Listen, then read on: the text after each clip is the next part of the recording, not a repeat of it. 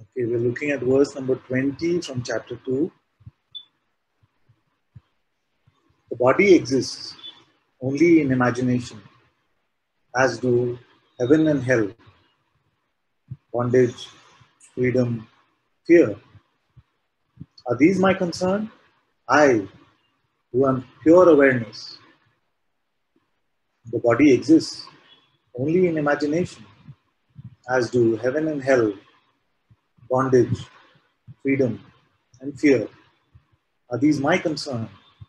I, who am pure awareness. So this verse, we must look at it from the end. The end is what? That I, who am pure awareness. So yesterday we discovered, no, we said there are 3 clues to find the self.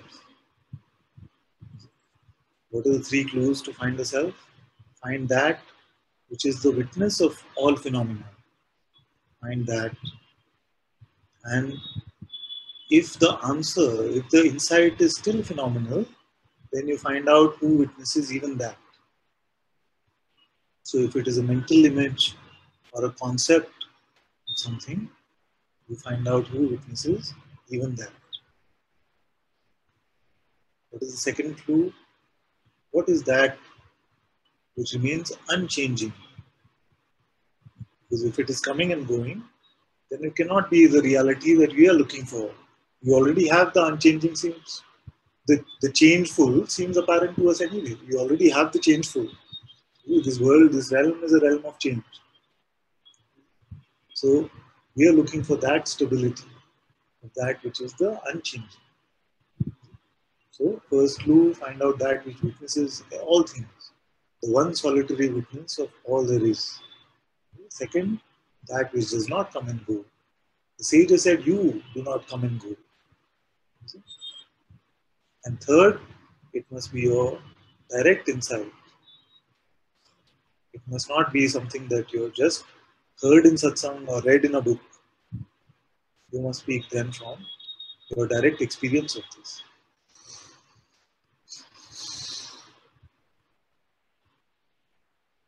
In fact, for most of you, I would say use the word awareness as little as possible.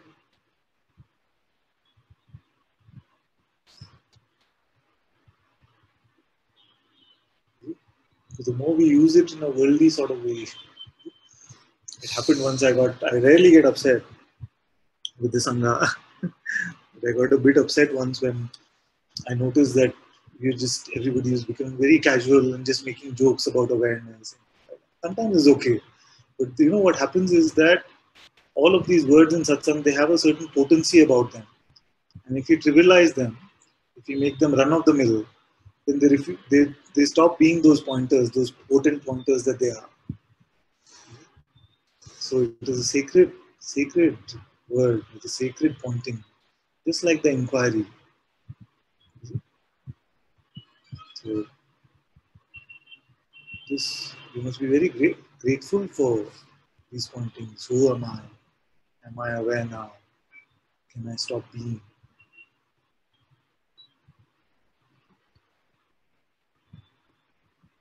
There comes a time where even all of these become meaningless and irrelevant.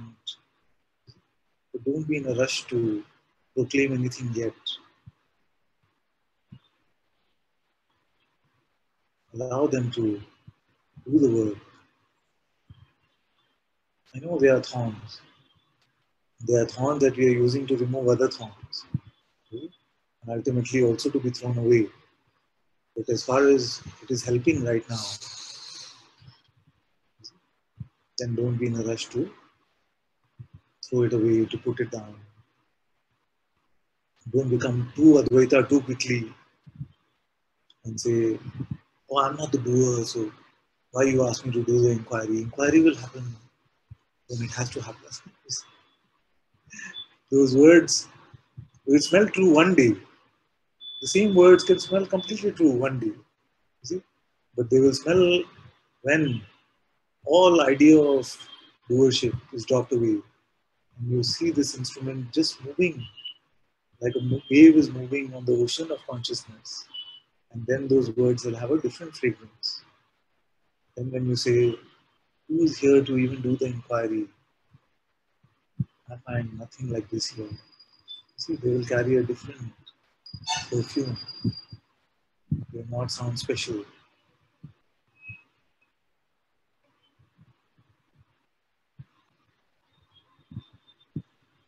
So, are these my concern?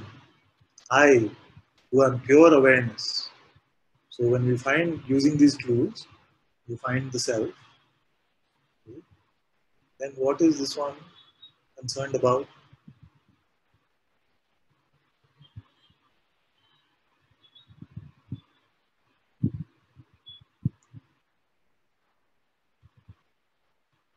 What concern can you have as that awareness?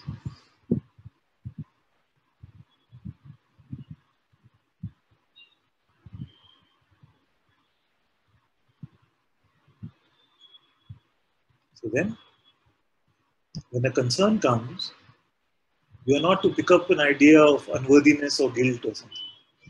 See, because hearing these words, sometimes we can feel like, oh, therefore now a concern should not come. In fact, welcome it. When a concern comes, welcome it.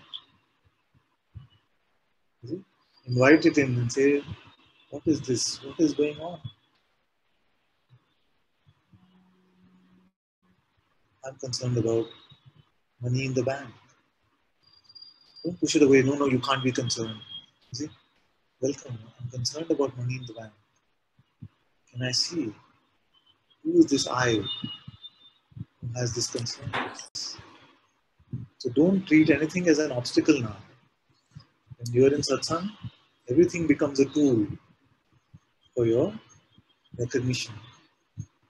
Don't come in resistance of anything. Don't come in some sort of a, we were talking some time earlier, don't get into any sort of Advaita denial, you see.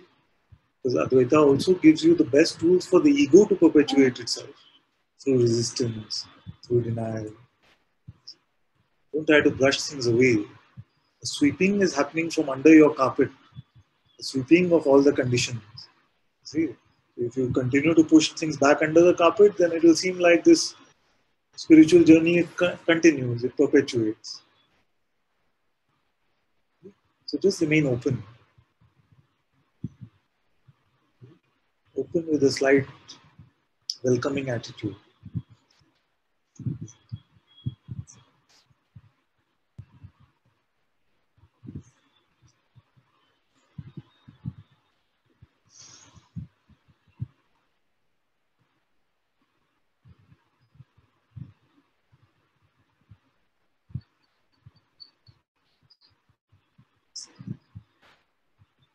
Then when you see that I truly as a self,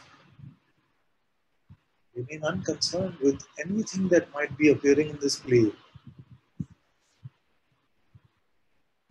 So when the translator or when Ashtavakra has used the term imagination, it doesn't mean the way we usually understand I'm just imagining it. You see?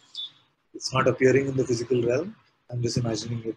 He's not saying it like that. He's calling this entire process of dynamic manifestation a manifestation of this power of imagery, create imagery, this power to project appearances. So from there we can understand that the body exists only in imagination, as do heaven and hell. You see, bondage, freedom, fear, are these my concern?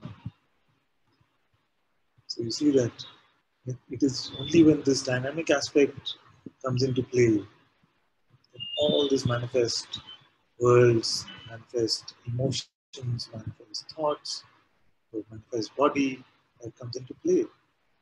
But for awareness, it is just an appearance within its own being, within its own dynamic aspect. I see no differences or separation. Even the multitudes appear as a single formless desert. To what should I cling? I see no differences or separation. Even the multitudes appear as a single formless desert. To what should I cling? Very beautiful, isn't it? And he has emphasized this yesterday also. Seeing one. What is it? Seeing one, I see many. Actually, we are just seeing one, but we are believing that we are seeing multitudes. So, this is a very, very beautiful discovery. I encourage all of you to just notice how this happens.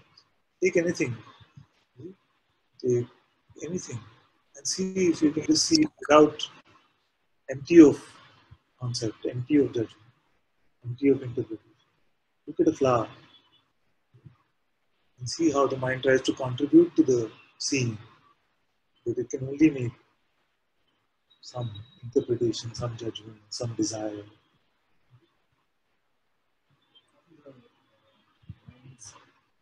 Yes. It's also made up of that seeing. Is it? Just like the entire manifestation is also only awareness. Is it? Just like the finger is only the hand always. It is not separate from. Is it? Now, what is the game that consciousness is playing? Consciousness is playing the game that first it decided to pretend as if it is subject to this voice and actually is the one that is affected by this manifest creation in some way. And now it's playing the game of seeing that no, it is beyond the voice's limitation. So what can happen is that although the voice is also consciousness, it is recognizing that what the voice is saying about me is not the truth about what I am. Is this part of my own design? Of course it is. Is it made up of consciousness itself? Of course it is. And yet, consciousness contains both aspects. So if there is truth, if there's a voice of truth like intuition, the Sadguru's words, there's also the opposite of that. If there is a sage, there is also the murderer, the thief. So the manifest creation is both aspects of consciousness. And yet, there is something which is pointing us to the play of individuality, which is the voice of the mind, and something which is pointing us to the drop-in of this individuality, which is the intuitive place. But looking at the flower, one yes. Commentary on that, let's say. Yes. Yes. That is why I stress so much on the belief aspect of it, not the attention aspect. You see? So, he very beautiful what he said. He says, even the appearance of this thought construct, energy construct called thoughts, is part of the one appearance in perception, perceived with attention. There is no separation even in that. You see? But what is this unique power of belief, which makes the pretense come on as if there is a separate entity here. So even that, of course, is part of the play of consciousness itself. But this is the way the play is designed. I say often, isn't it, that most shops in the world are selling you individuality. There are some shops, like the Satsang shop, which is selling you the idea that you are not. All of this is part of whose play? The same divine. So the design of this play. Some are designated as alarm clock, and all they have to do is beep. You see, they can't help it. Knowing fully well that the waking will happen, the waking will happen. It is not that there is confusion about, oh, you should wake up. The alarm clock is not worried about that really. Although sometimes it has to pose as a get up. You see, like that. But it knows the waking will happen and the waking has to happen. My job is to be.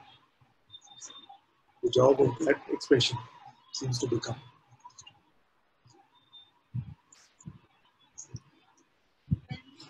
When you said that body is an imagination, I know that I am this thing, this person is an imagination.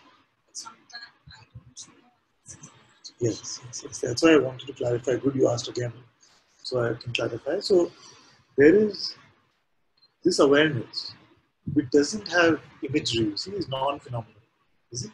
So that's why I said when the author or the translators use the word imagination, what is implying is not what we usually call imagination. Like we say, person is an imagined entity, does not even have a phenomenal existence. I call the person the second level illusion. You see? So, whether you believe this phenomenal existence to be illusory or not, you will admit that, like you are doing, to say that this person I cannot find. You see? But the appearance of this body is undeniable as an appearance. You see? So what Ashtavakra is saying, or what the translator is using the word imagination to mean that aspect of itself, which projects all this imagery. You see? So all this world of appearances, you see, is not the way we usually use the word imagination. We are just imagining that there's a blue cat sitting there. It's not like that. It is apparent in this world of appearances that the body is there. That's why the distinction between reality and appearance I made, which was that the definition of reality in the case when we're studying like this is it is unchanging. So then you find that everything in the world is an appearance because we cannot find anything which is unchanging. At least in that definition, it is an appearance, isn't it? So just keep it at that, because otherwise what will happen is we'll try to see this apparent world as if it is imagination or something, and then that will become another trip. We don't need to go on that. Just see that the way the word imagination is used is just to convey that dynamic aspect, the imagery, phenomenal aspect, see, which includes the body, all the feelings, all our emotions, thoughts, everything. All the content of perception is imagery, the play of this light and sound. See, I'm not very clear, but with the way you explain. so we'll go very slowly. When we search for this witness that witnesses all phenomena, we find that it itself is not phenomenal. You have to tell me if that is clear. So this witness, this witnessing awareness, whatever you call it, itself is not phenomenal. Therefore, there is no imagery involved with that. You cannot imagine awareness. See, if you imagine awareness, you have to look for who witnesses even that imagination. See? Just like if I tell you, just think about nothing. See? And this nothing has no color, no shape, no size. See? At best, your mind will give you some black colored space, but not even black it is. See? Not even transparent it is. You cannot imagine. See? So, this awareness, is it like that? Or does it have some attribute, some quality? So you find that it has no quality. It is qualityless. No image can be made out of it. You see? Then all that is the image. What is that? Like the body has an image, our thoughts have an image, imagination has an image, memory has an image, sensations have an image. You see? All of this has an image. So what is that? Yes, it is phenomena. So where does it come from? So that is the broader definition of mind, which is that it is the big mind or consciousness itself. When I am, we call that the waking state. Then all this play of all this imagery comes. But I as the self remain imageless, isn't it? So when he's saying now that all of this is imagination, he's talking about that kind of projection of imagery. He's not talking about that imagination which is part of the imagery.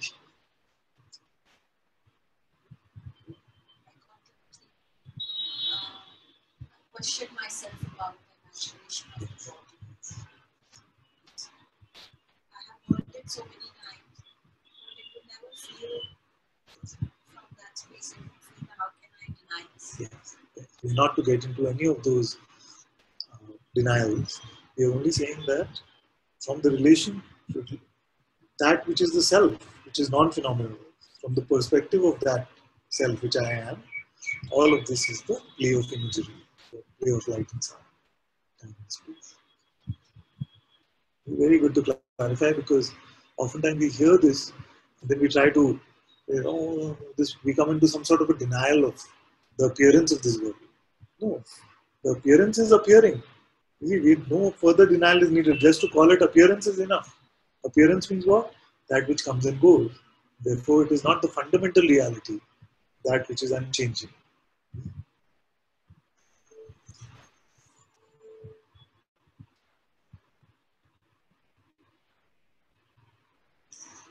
I see no differences or separation. Even the multitudes appear as a single formless desert. To what should I cling? So, what the sage is saying is that there is nothing to cling in this world because I am beyond this phenomenal creation. I do not exist in this realm as if I am an object. See, but as long as, that's why I said it's a cheat code, as long as there can be still this belief that I am an object in this world, and for those who have been blessed with at least a little bit of devotional temperament, they have the cheat code that they can hang on to the master. Master means what? Your own divine presence, and it is okay if you're blessed with the beautiful physical embodiment of this divine presence, as all of us are blessed with the presence of Guruji.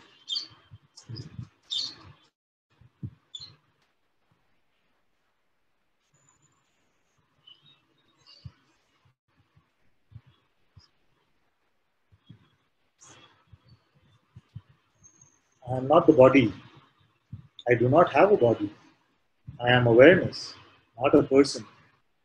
My thirst for life bound me to a seeming of life. Very potent verse. I am not the body. I do not have a body. I am awareness, not a person. My thirst for life bound me to a seeming of life. The first part, I am not the body. In fact, not so many believe this, although we have a belief that everyone believes that they are the body. If you really examine it, you will find that mostly it is the second part, that I have a body. When you report about the body, you report like this, isn't it? That my body is right? Or only when this body goes away, I will find some rest. Like we say, rest in peace. The body is gone, now I'll be able to finally rest. What does that convey? That we already see, most of us already see ourselves to be beyond the body. But we still feel like, I have this body. I am an entity, person, which is the owner of this body. Now that entity is investigated. And we find that actually there is no such entity here. There is only God. It is not a limited entity. It is the unbound. It's the divine presence. It is this being itself, which is the owner of all things, not just this body. The voice of separation convinces us that this is your container, you have this container, and this defines your limitation in some way. Most of us have this idea that I'm an entity sitting inside this head or something like that. Then you start to see that no, this does not contain me. I contain it. I contain it as I contain everything. So these become our insights. So this is what it means. It does not mean that there is no body, if there is no appearance of the body or something like that. Of course it is appearing, but it is not this, there is no identified personal entity who can say this is my body. Boundary of the body Yeah. also not clear. Yeah. Boundary, because the body itself is an instrument of perception. Yes. Just the same. The body is the same itself. And It works in collaboration in some way with perception, but it also continues to be an object of perception. Isn't it? So when you see that it is because it is an object of perception, both in the visual way as well as the sensational way of the sensation of the body, the boundary of the body. You see, that is why the mind has something to say that this defines your boundary. This is what you are. And that is what conditioning stems from, you see, with our parents, with our mind. It is like this. You are that. Move your hand. Go here, walk here. Oh, you fell down. All of these things have been picked up That's very the root condition. And then building on top of this all the other. I'm with this, I'm handsome, I'm this, I'm that, all the. Then based on that, we have I'm husband, I'm wife, all of this is built on that. If we see that this is just a visual perception and there is a sensational perception, all of that is experienced in which container? The container of my existence, which also contains the visual, which is seemingly coming at a sense of space. But where is that space contained? Also within the same. The time and space are also experienced within what space? Unless you exist, is there an existence of time or space from your insight, you have to say. If you speak from an inference, then you'll say, of course, while I'm sleeping, the world just continues. And I will. But from your experience, if you see, from your insight, if you see, that right now these words, although they might be seeming to come from outside of you, they are just contained within you. That space of existence, that being, that consciousness. Then we see that the true meaning of Advaita is not this idea that, oh, we are one because, you see, uh, because of some reason, because we all experience the same pains and frustrations. We are not one because of that. We are literally one. It is not based on an inference of something. That because this. Without an inference, we are one. Without the because, already we are one. And that is our experience also. Yes. See? And that is our experience. But we have been taught by this mind and through conditioning seemingly coming from the world that it is not that way, that you are something limited within this boundary and everything else is outside of you, therefore it is not you.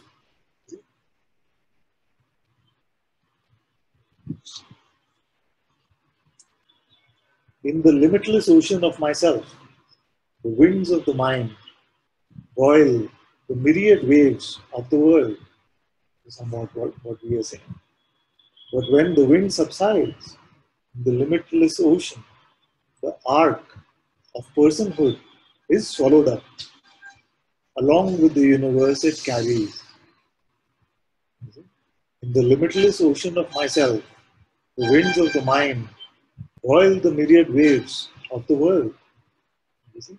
But when the wind subsides, in the limitless ocean, the arc of personhood is swallowed up, along with the universe that it carries. In what way? Personhood means the boundary dissolves. You don't make this distinction that I am this. If you don't have a distinction of your limitation, it defines you in some way, then you will find that worship dissolves. I am shaking my head over there. Just as this one, I am shaking my hands over here. This very naturally. Don't even be in a rush to infer like that or to transfer it.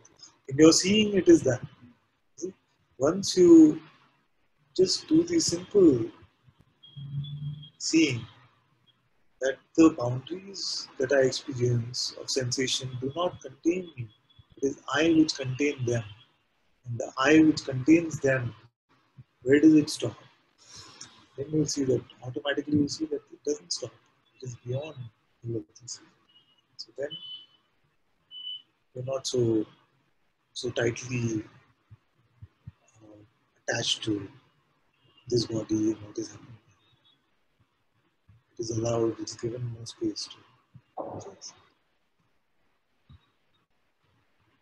Someone feels that the eye is not even physically there. Yes. Physically, I is not physically here in the sense the only phenomenal representation of I is I am. Then all of that is just a play of light on that screen of the hand. There is no. That's why I say that your position is not in this universe. I'm pointing you to that which is beyond time and space, which is yourself. The position of time and space is within you, within your being. And these are not the things that you should inquire into. You just keep inquiring into who am I? Then all of these will become your fun insights. But sometimes it's good to share these also, because sometimes very sticky things are there. Like this contained in the body can be a very sticky thing, and we can keep inquiring. And even at the end of the inquiry, we might come to the conclusion, yes, there is awareness contained within this body. See? The mind takes hold of our recognition and paints it in this way. And so it will sometimes shake you out of this idea, that you are contained in this body or in this universe. Why? Because the question I face many times is, yes, I find that I am awareness, but how do I know that she is awareness? So that is like missing the point in some way, because we got a mental interpretation of the recognition. So I was just getting there. Okay. I don't know why this question is coming, but then I feel like how, when you say that she is one, Yes. experiencing, then sometimes it's like how Can that sometimes, where it doesn't feel like it is one, can that happen without any concept? she's not one. Yeah, when it feels like she's not one. Actually, she was one till she said those words. And after she said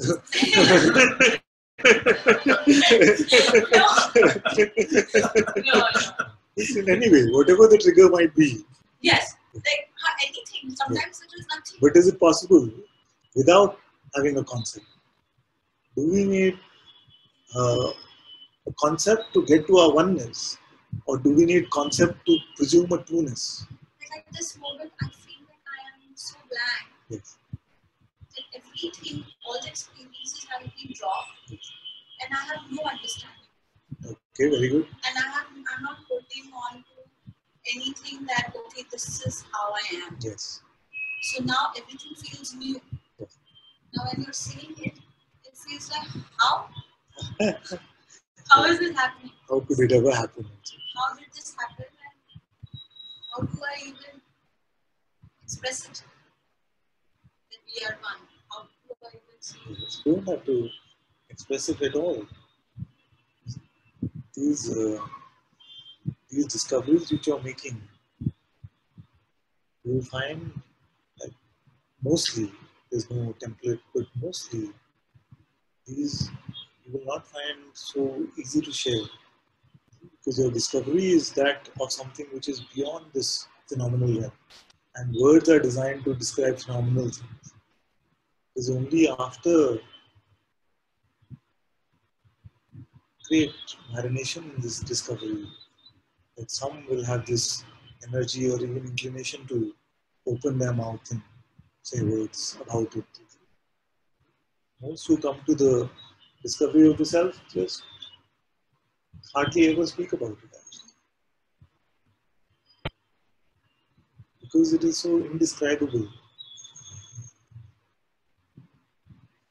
So you never know how it plays out, and which expression are the words given, which expression they are not given. It's all part of the play of consciousness. So these words will not come from any intent that I intend to explain to somebody else what my discovery is. You will find yourself again and again at a loss. And you try to explain to your friends, family, and those you care about what is happening with you. You try to, and they're like, what is it? So you notice that this in your presence, I don't even have this expectation, but some might start to experience something differently, and that is enough. If you try to explain it with some intention that this one I must clarify to them, because you find yourself running out of words, being so inarticulate.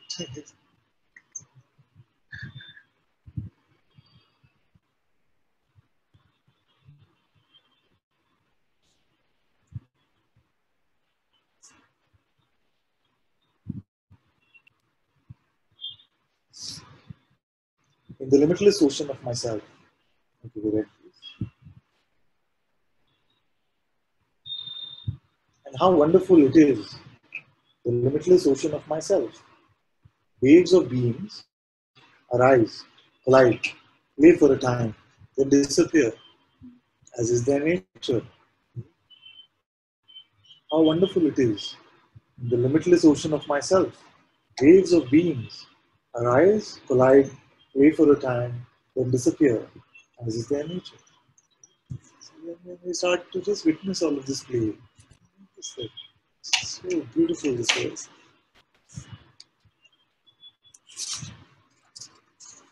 So that's chapter 2.